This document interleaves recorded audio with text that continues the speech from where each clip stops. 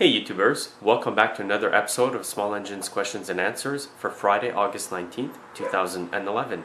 Before I start off today, I'm going to show you one of my RC planes that crashed yesterday. It was my Easy Fly 40. The back end looks good, but look at this. The whole front end's shrapnel now. It's all in pieces. It was approximately over 100 feet and it fell out of the sky and just went straight down. One of the blades of the propeller broke off, and there's a part of the carb right here that's broken. You can see it broke right off where the threads are. All the wing suffered is a big hole right here. That's repairable. I'm going to fix the wing, but the plane, I'm not going to bother fixing that. It's way too much work. Everything is just destroyed. There's even a hole in the gas tank from the impact. And the battery pack for the receiver inside the plane has a hole in it. That's from the impact as well. That was a brand new battery actually that I had just bought. Anyways, it's a shame, but I guess that's part of the hobby. You just gotta expect these things. Now what I think happened is that there was some kind of radio interference, and as soon as I went over some trees I just lost complete radio control. No matter what I did with the joysticks on the radio, it just didn't matter. It didn't respond to any movements on the radio. So if anybody knows where I can buy an Easy Fly 40, or if you guys have an old kit kicking around that you guys are never going to build, just let me know. I'd like to keep this plane here for parts.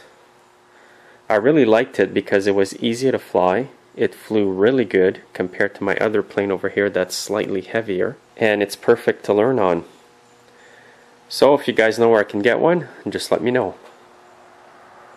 The first question I'm going to start off with today is one that a lot of YouTubers ask me, and that is, why is there a lot of fuel leaking out of the carburetor of my small outboard motor? Well, sometimes you can have fuel coming out of the carb if you prime it too much with that bulb right there.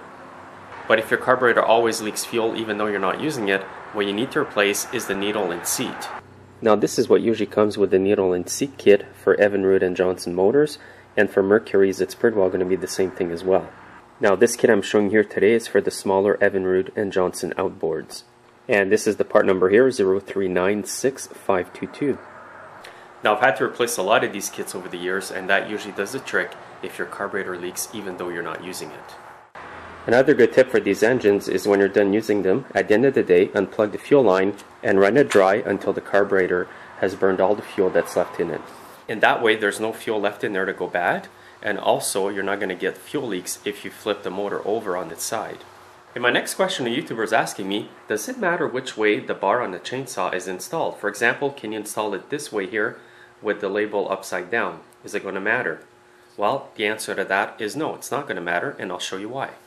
The reason why it's not going to matter is because there's oiler holes on both sides of the bar, as you can see here. Now the oil goes through this hole here, goes up to the chain up here, and works its way all around the bar.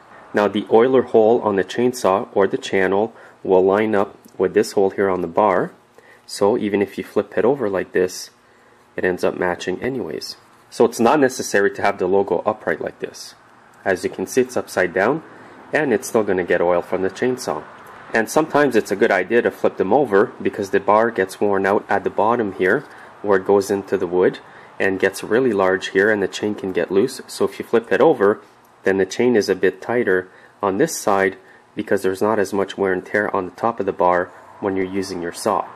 You can also use a tool like this or a really flat screwdriver and clean the bar of all the shavings. This will make it a lot easier for the chain to get oil because the shavings are not going to be there to soak it all up. Always make sure that the oiler hole on the bar is unplugged. You can use compressed air to do this. Always make sure to wear safety glasses though when you do that. A lot of people email me to tell me that their chainsaw isn't getting oil to the chain, and most of the time you'll find that the oiler hole is plugged. So that would be the first thing I would check, because it's much cheaper than replacing the bar, the oiler pump, and other parts like that. And most of the time that's all the problem is. The oiler hole is plugged with sawdust and prevents the oil from going to the chain. Another question I get sometimes is people ask me, what do you use to soak up oil that you spilled on your garage floor? Well, if you're into woodworking or you know people that are, you can always collect the sawdust that they have. And if ever you spill oil on your garage floor, just throw some sawdust on there. It's going to suck up the oil really good, then you just get rid of it. Another product I use here is Safety Sorb. And this product here will soak up oil, grease, water, coolant, and it says so much more. And here's some other uses for it. People use it as cat litter even, for soil conditioner, traction if you're stuck in the wintertime, and for controlling odor. And this is 100% clay product, so it's not bad for the environment. And as you know, clay really sucks up stuff and odors, and it's fairly cheap as well. I only paid $12 for this bag at an automotive store. And it's a 50-pound bag, or 22.68 kilograms. After I swept up the sawdust or the clay product I showed you in the bag, I used this heavy-duty degreaser. I just spray it on the floor and then wipe it up with a rag. And you can buy this product at Home Depot for under $20. Just follow the instructions on the label, put it in a spray bottle, and it's convenient to use. So that'll be it for this week's Q&A. So keep the questions coming. If I can't get to them, it's not that they're not important, it's just I've been just way too busy. So thanks again for watching, have a great weekend, and we'll see you next time.